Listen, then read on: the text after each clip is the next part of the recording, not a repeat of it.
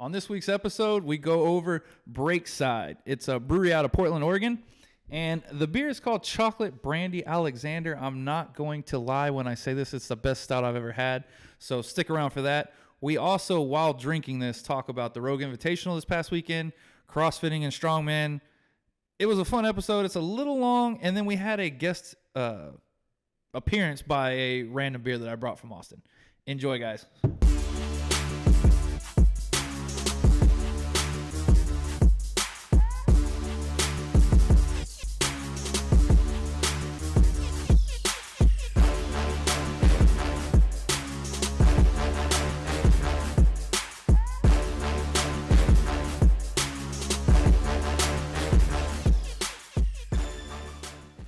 I saw y'all did leg day today. Yes, we did. Y'all added a band. Two. Oh, yeah. Two, matter of fact. I like that on the hack squat, right? Yeah. Awesome. Hey, guys. We're fresh off of our trip to Austin from last weekend. And let's keep it weird. We're going to do a Portland, Oregon beer. Yep.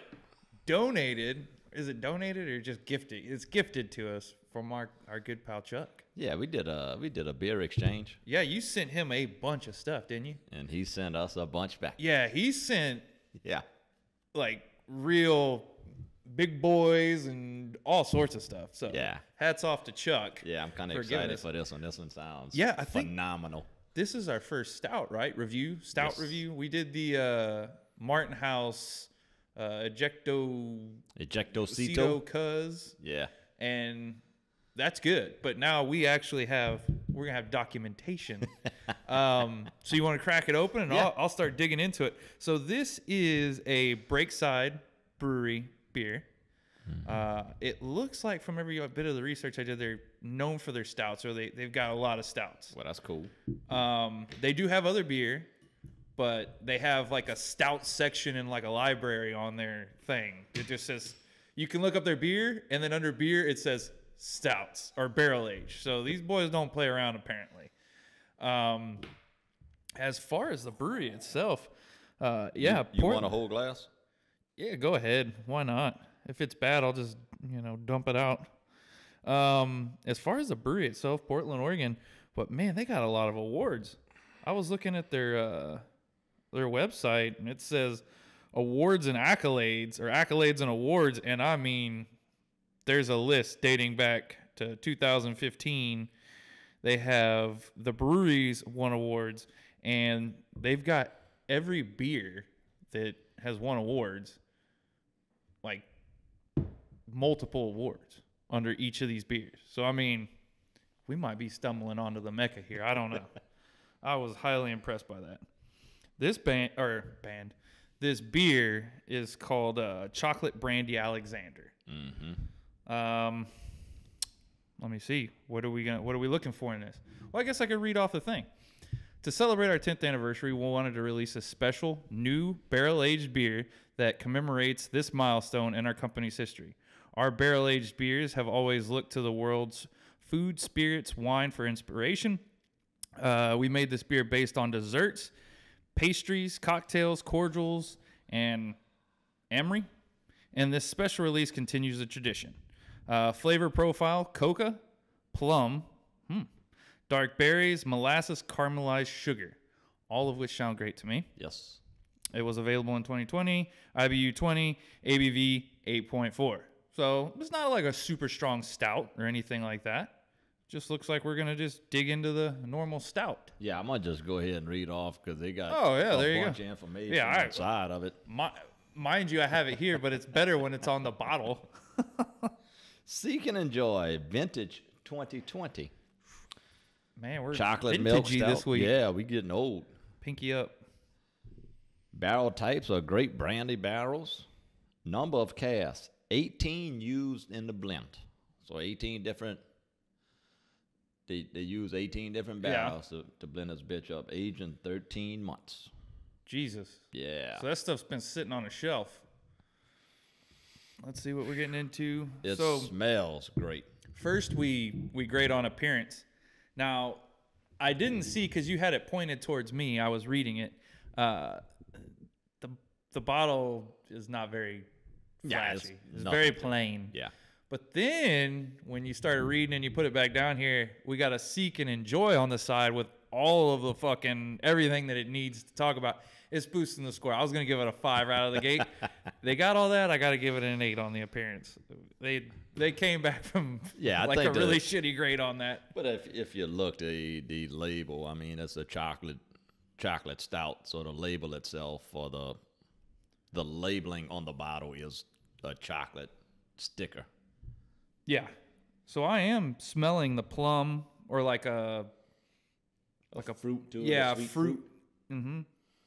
Yep. Obviously, the chocolate's coming out swinging hard. Definitely getting the chocolate out of it. I'm a huge fan of milk stouts, too. There's stouts and then milk stouts. I like the milk stouts. It's like the Bud Light compared to Budweiser, I guess. I don't know. It's just a lighter, creamier usually. I really enjoy stouts. Yes, you do. You and our buddy Otis. Ooh. And I will tell you that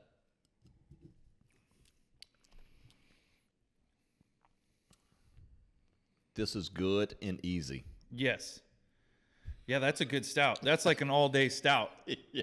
I think stouts I send Otis, a buddy of ours, like pictures of stouts that are like 13%, 12% cuz he likes those strong ones. Mm-hmm. It's too much for me. I'll have it, I'll taste it. I want to taste it. Right. But don't give me the whole bottle. Yeah. This being in an 8.4 makes this an all-day drinking stout to me. Yeah. I can drink this whole damn bottle. Yeah. Most of the time, I'm like, ooh, that's a little too much. You know, it's too rich. Killing it. I feel pretty safe to say that this is a very good beer. Because normally when we go get our 3, yeah, I'll try to do 1 stout and 2 others. Yeah. I can't ever remember going get 3 and they all be 3 stouts because, like you say, for one, too much alcohol, and second of all, I don't know if I could drink 3 of them some bitches. You know what I'm saying? Yeah. But that's easy and good. We're not even into the grading, and I'm already thinking these dudes are about to just kill this damn thing. This is phenomenal. I never read reviews ever because I want you and I to kind of organically grade it in our weird ass little scale. But I read some reviews on this one because I knew it was our first stout, and I'm not as versed on stouts as I am on IPAs, but I've had a ton of stouts. So I was like, let me see kind of the direction that people are grading these. And there was a very mixed bag of nuts with the grading. 3.4 out of 5 to like a 4.8 out of 5. Mm-hmm. I think some people fucked up. This is really good. So. And also some people could not like stouts. That's true. Then don't fucking grade them. At least you and I have like a scale of, I pull the bias out of me not liking beer, right. Certain types of beer. Correct. And just grade it for what it is. But man, some people are just so immature. All right, let's get into a topic. Oh, well, let's just talk about the taste real quick. No, we'll go into a topic and we'll talk taste. Okay. This past weekend, we went to the Rogue Invitational. Mm-hmm. You have to be invited to go to this. Not the crowd, not the you and I. Competitors. Well, yes, we were invited by Rogue to go sit in the crowd at this. But no, as a competitor, you have to be invited. Correct. So you're already seeing the top of the top. Mm-hmm. This isn't just top athletes. This is the cream of the crop. It's sponsored by Rogue athletes. Not all of them are sponsored by Rogue. But you get what I mean. Yeah. These dudes are, if they're there, they might even they're being looked at possibly to be sponsored, I'm guessing, as well. Not only are they top athletes, but I think they might be ambassadors of the sport. Yeah. And also very popular within the sport. Yeah. So good on Instagram and YouTube. Yeah. Rogue ain't dumb. Yeah. I went there. I think we said it in one of our last episodes that I was going there for the Strongman. I've seen enough CrossFit. Doesn't mean I'm not going to watch it and that I don't respect it and I'm going to thoroughly enjoy it. Mm-hmm. But I went there for the Strongman. Oh, yeah. There's something about seeing 400-pound plus humans, or give or take 300 and up plus humans, do things that people just don't do. Yeah, normal people just can't fathom the stuff that those big people do. Wheel of pain For those that don't know, The 20,000 pound. I think it's 22,000 pound. It's this thing that has like 8 or 10 things coming off of it. Yeah. Imagine what a 25 foot structure of logs with rolling things underneath it, and you just have to push it. Now they put like a flooring on it, which is good because if it was, they wouldn't be able to move it in the grass. Yeah, or if they could, I think that it would just be a less distance, which, you know, who cares? It just wouldn't be as entertaining, but, you know, whatever. What I liked about the flooring on it is that every time that they bring this out, they're going to have the same distance probably.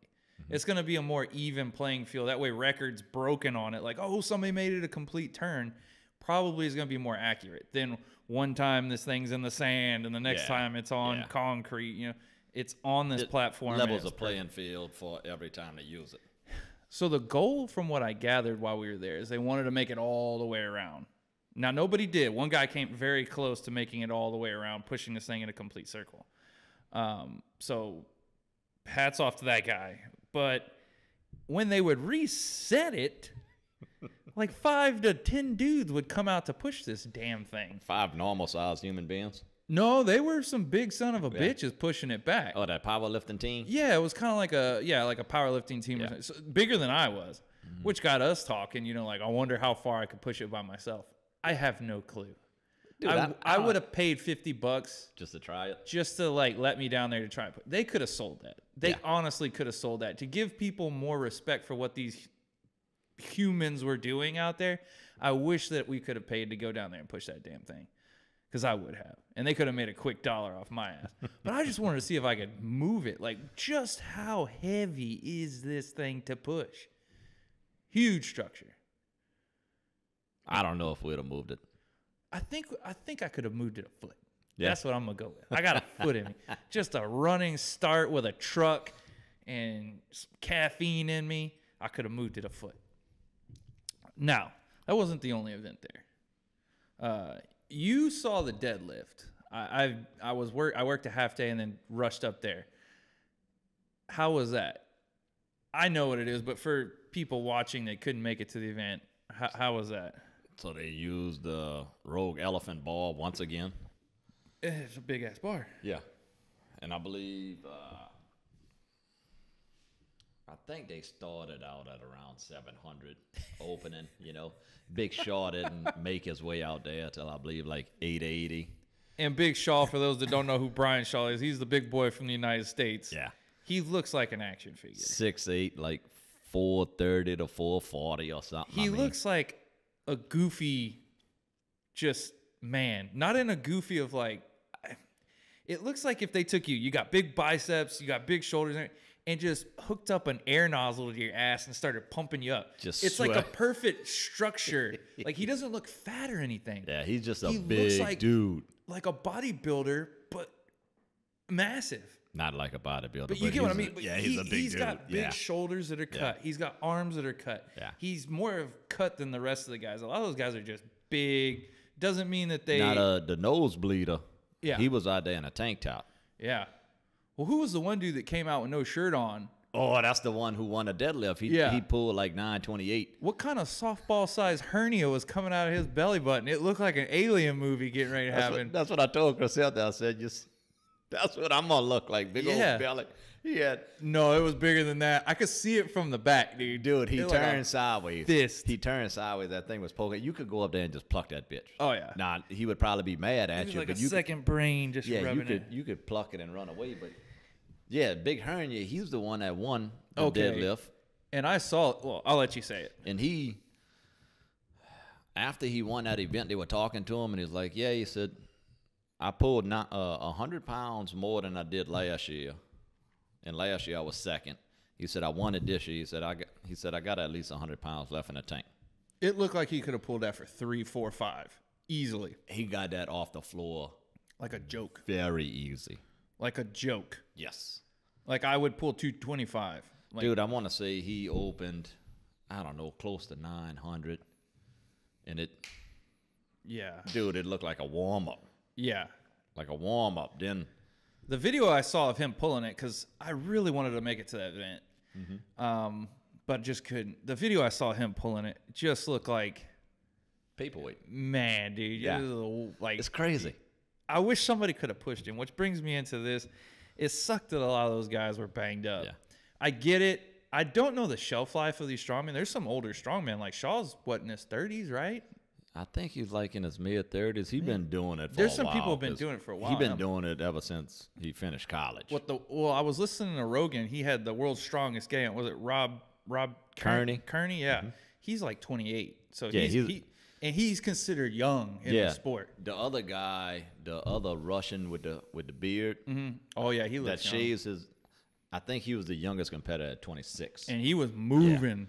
Yeah. And imagine, 26 that strong. Yeah, you know, he's it's only not gonna like get. Yeah, it's not like you're mad at life. That life done beat you down, so you got that old man strength. He's 26 years old and strong as fuck. And he's got a lot of years of steroid usage coming his way to get just bigger and bigger. They're all juicing. They gotta be. The Russian, the special forces guy. Yeah, Mr. Nosebleed himself. Just oops. He came out there in a tank top.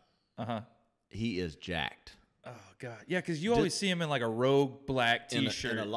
Whenever he came out there, that's what me and Crescente was saying. Like, man, he's a lot more jacked than I remember. Yeah. And that's what Crescente pointed out. She says, we never seen him in a tank top. No. I'm talking big old caps, vascular, them big old arms. I mean, he's a strong man. They're all specimen, aren't they? Yeah, they all got a gut, but dude, he's sitting there in a tank top. Well, Rob on that thing said that they all probably have the gut because they like their cheap meals just like everybody else. So he said that's why a lot of them got that gut. Because first off, they eat a lot, but they perform a lot. Yeah. So I guess you would find that even kind of like how much food you need to eat to perform. But he says they all like their cheap meals too. Yeah, mass moves mass. I mean, but I forgot the very popular. He might be from Lithuania or something. He competes in the strongman all the time. I forgot his name, but when it's not strongman season, he drops weight and his belly is flat. But I mean, he says he got to size up to be able to move the weights that all these guys do in the competition they have. I mean, they have to be big-ass human beings. Well, like a squat thing wouldn't necessarily, I don't know, like there's probably a happy medium. But when, like the first event we were talking about, the push, the wheeler, if you don't weigh anything. Yeah, if you're only 200 pounds. You ain't pushing it. Right. Just leaning 400 pounds forward, even if it's a gut, is going to be, it's going to give you a little bit more momentum. Yeah. Right. But yeah, those boys are huge. And seeing that old boy come out of nowhere, I was sitting there with John Boy. You come out of nowhere with his shirt off, and it was like, that is a big son of a bitch. It looked like Diesel from like here up. He looked like he puts in the bench. He just got this big ass gut. Traps from his ears to his shoulder, just no neck, just huge as fuck, just wilding out there on that field because of that belly. But them guys are just ridiculous, man. If you guys at home watching this or wherever you're at haven't gotten into strongman and you're into sports and lifting, you're crazy. I think it's probably my favorite thing now to be into. Because I don't watch football, I don't watch sports. It's just incredible seeing these human beings out there. Yeah. Do you want to do a sponsor? Yeah, we'll go over the sponsor. We got a long one here, I think, because there's a lot to talk about. Today's sponsor brought to you by Pringles. Woo! Once again, ladies and gentlemen, Pringles has sent us a tube of chips. Today, we got the ranch. Have you ever had their ranch? I have. Have you? And I'm not complaining that it's a redo. The mustache man knows how to bring the heat when it comes to the chips. That's a ranch chip. The one thing Pringles does is they do the simple things really well. Very well. Jalapeno chip, it's kind of a basic chip. They knock it out. Ranch chip, kind of a basic chip. Knock it out. Even their original, just enough. Yeah. Just enough of the flavor to give it that flavor that they have on the tube. Yeah. It's incredible. Yeah. Nothing overpowering. All right. I guess we can go over the taste and then we'll go back into some more of the event we were at. Once again, the smell is incredible. Actually, okay. I put 8, but I think I'm going to change my number. I'm interested to see what you're thinking. How does it smell to you on a grading scale of 1 to 10? You're getting a brandy smell for out of the this. You're getting milk chocolate. smell. Yeah, You're getting a fruit. that's high up there. Yes, Because it I'm is. smelling everything that it says on that bottle. Everything. Yeah. For once, it's not like one of those wines where it's like, you'll taste this, this, this, and this. And I'm like, I don't taste any of that shit. Yeah. They should market this as like really means what it says, you know? For people like us that are basic. I've got a number. What's your number? I had 8, but I think I'm going to change it. I'm going to give that a 9.2. So we always round up. You said 9.2. I think our first stout's going to go 10. I was going to give it a 9 to it, like that, like a 9.5 or something. We're going 10 with it. That is a great smelling beer. Taste wise, out of 30, I've had a lot of stouts. Like I said, this might be the best stout I've ever had, and I've had a lot of really good stouts. And it's easy to drink.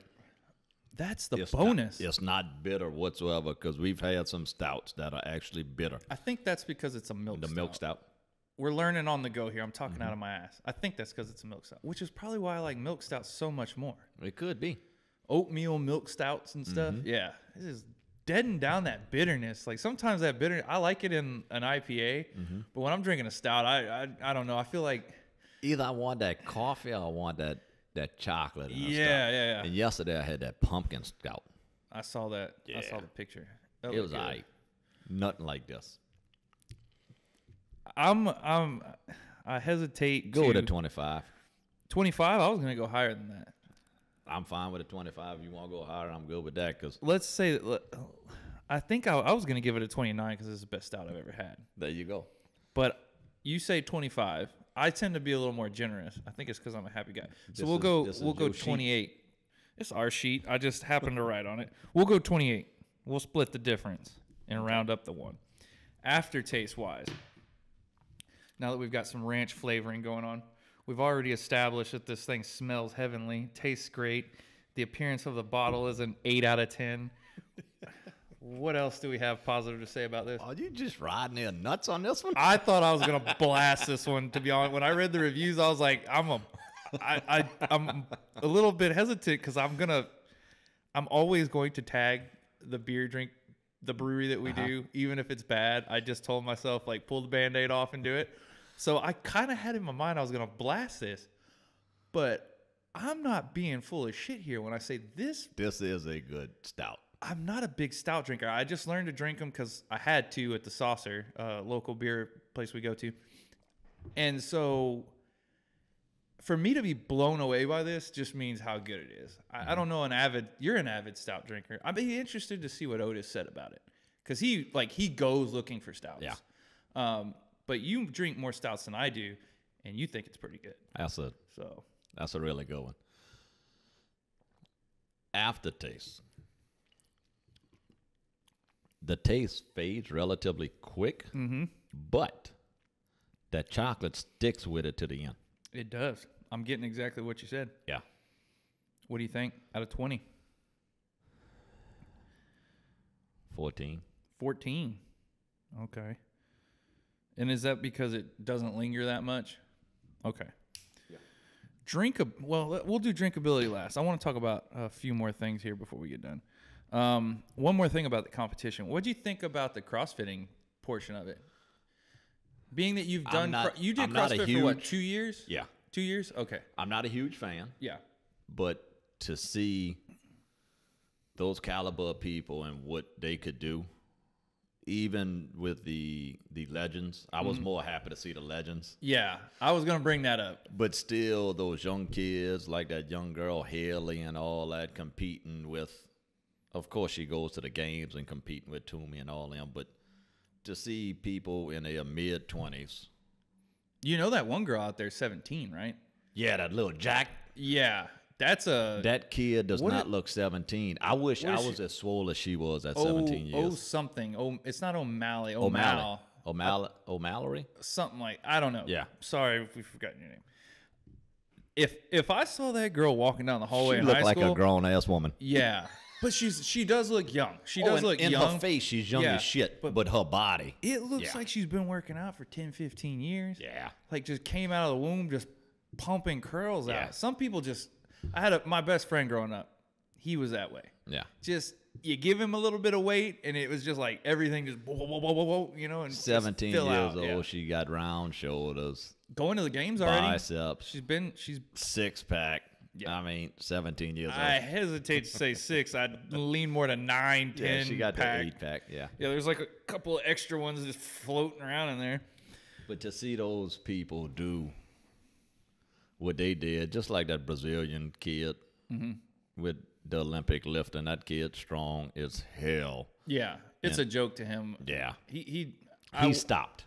He stopped because he didn't have to do the last lift because I give some respect to that dude because he likes to put on a show. And I know Dave Castro, the guy that programs like the games events and the opens events, he wants those athletes. Like he knows that they have to be somewhat conservative because that's not the only workout. I mean, they got a weekend worth of shit. But he also wants a show. That guy, I want to say it was at the games. It may have been regionals. I think it. Man, I don't know. I may be talking out of hat here.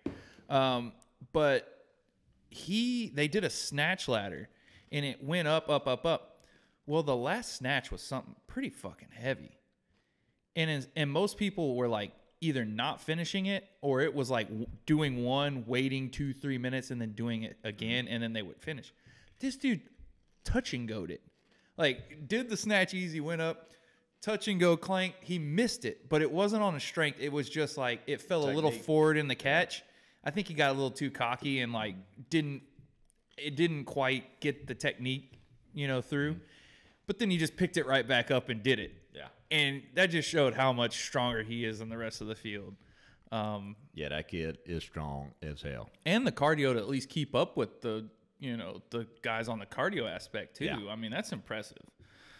The thing, like you said, I took away, it was really good for me to see the legends compete. Yeah.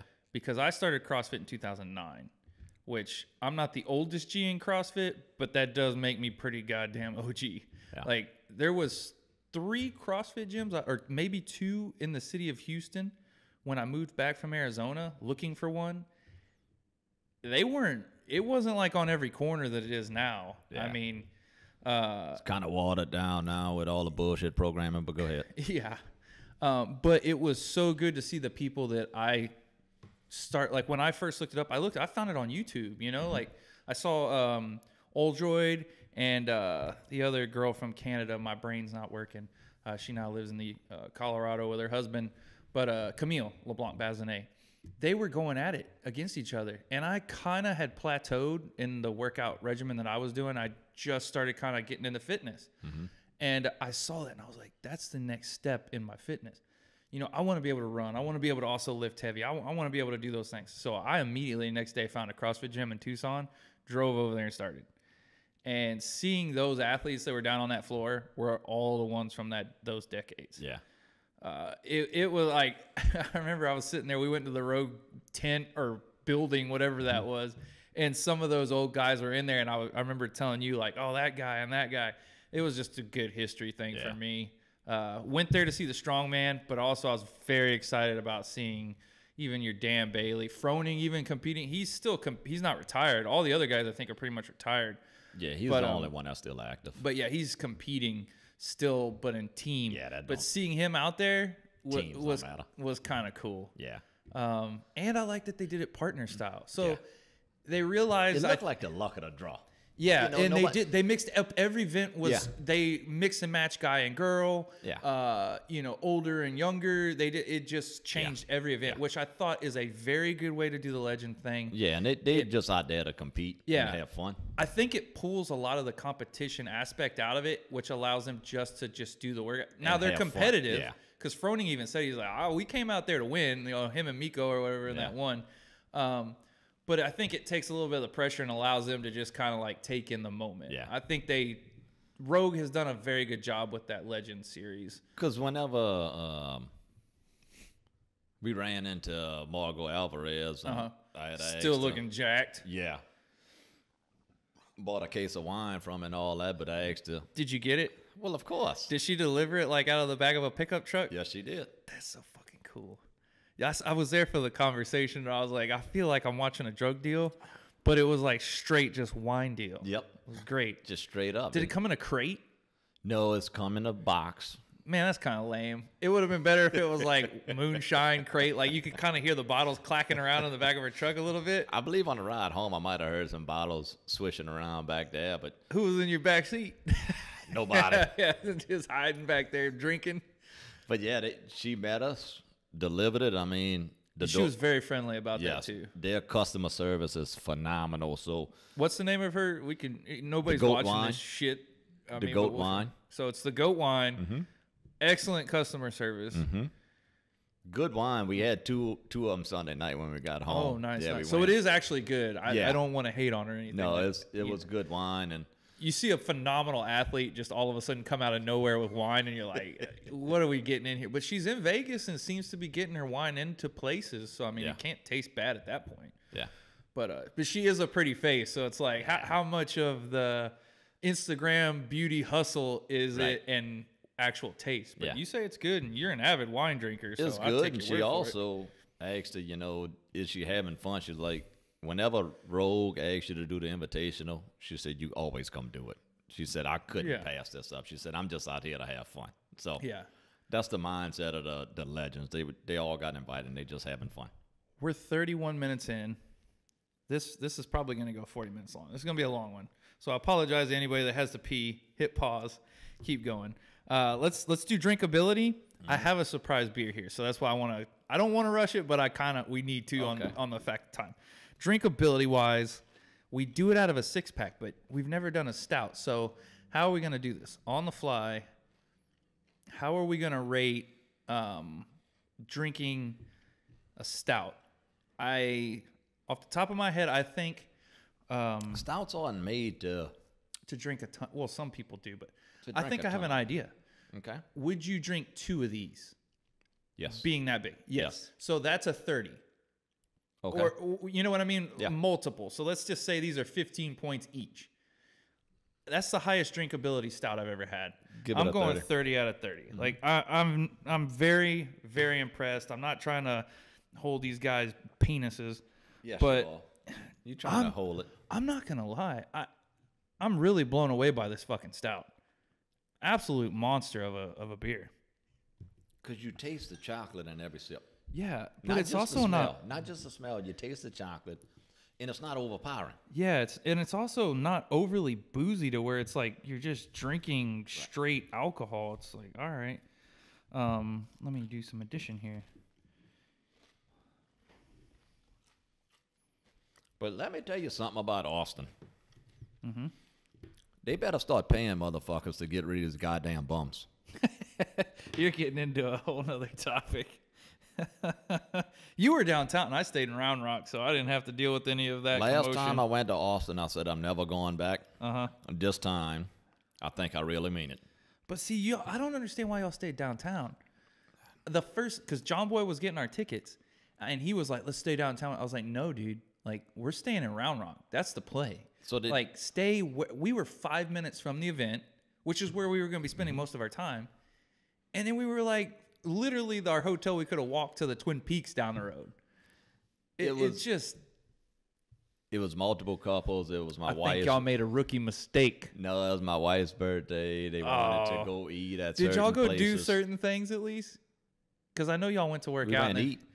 We went to Gold's Gym every morning, and I was a little jealous night, about. We went eat somewhere every night.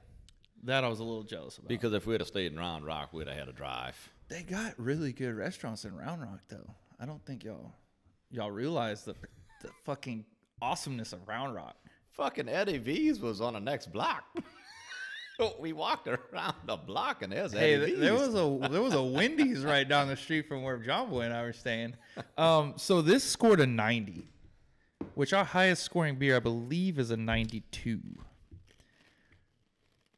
Ladies and gentlemen, make it this far into this 33, 52 minute point, go buy this fucking stout. Mm-hmm. Or have Chuck, meet Chuck, and have him mail it to you. Best stout I've ever had by far, and that's not a bullshit. Just message Chuck's Bagnato. Yeah, Chuck Badass. All right. So, yeah. Here we go. So Chucky Bags. While we were up in Austin, I went to their local pizza area. I believe this was a brand new one.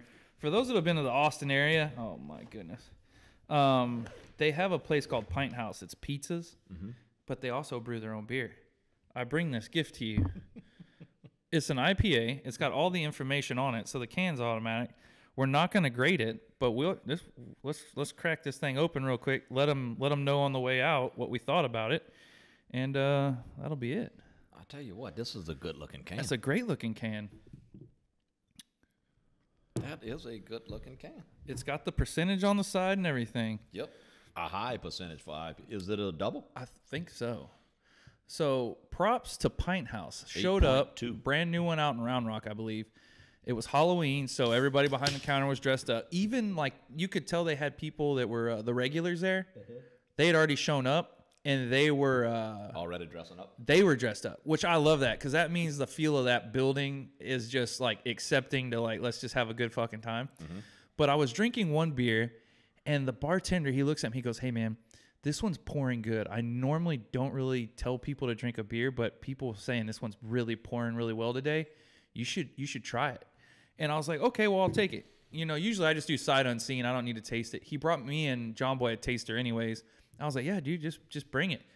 And it was this beer. It was really good. Was this the picture of the beer you sent me? No, that was actually the first one I was drinking. This is the one that he suggested. Okay. But I have a couple more cans, so if we need to do a review on it. 8.2 from the Pint House. I don't see anywhere where it says, but I'm guessing it's just a... So they have 3 locations, I believe. It's a pizza joint, and they brew their own beer. That one... Kind of like BJ's. Yes, but way better. These guys win a ton of awards. Like, I got on their site. They win awards. I think this one was limited to that location.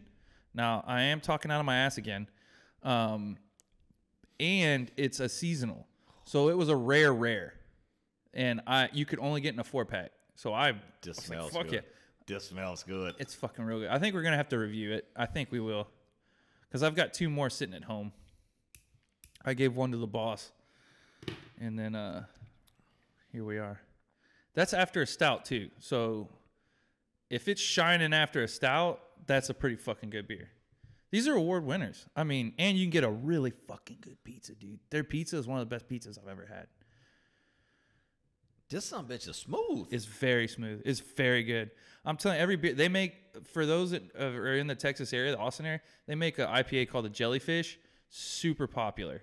Like, it's an underground kind of popular beer, and this is another one. You could drink this no problem. It don't even taste like it has carbonation to it. It doesn't taste like it's 8%, that's for sure. No. It's good. Jesus Christ. Well, do we have anything else? We got to do an episode right after this for the next week, so I don't want to use all of our stuff. But, I will say this. Tomorrow, if y'all are Monday, we do Metal Monday every week. Mm-hmm. I do. Yeah, you do. I get on there and I post one on our story. Tomorrow, or Sundays, bringing a fire. I do Rap Tuesdays. There you go. Follow Bud's page for Rap Tuesdays. But this week I'm coming out swinging. Yeah. One of my favorite metal bands came out with a new album, and one of the songs on that album is fucking. Was that? As the kids say, it's fire. Was that the band you went watch? No, I'll talk about that. I was going to talk about it on this episode. I even wore the shirt. Shout out to Angels and Airwaves. First concert during the so-called pandemic we're having. Man, that's yeah. I'll talk about it on the next good. one. Yeah. Anything you want to get out? No. Let's end it. Cheers, guys. Cheers, guys. Great beer, right? I lucked out, man. I stumbled upon a jewel just going to get lunch before we left Austin. Hats off to Pint House, just bringing the heat, and Breakside, killing it.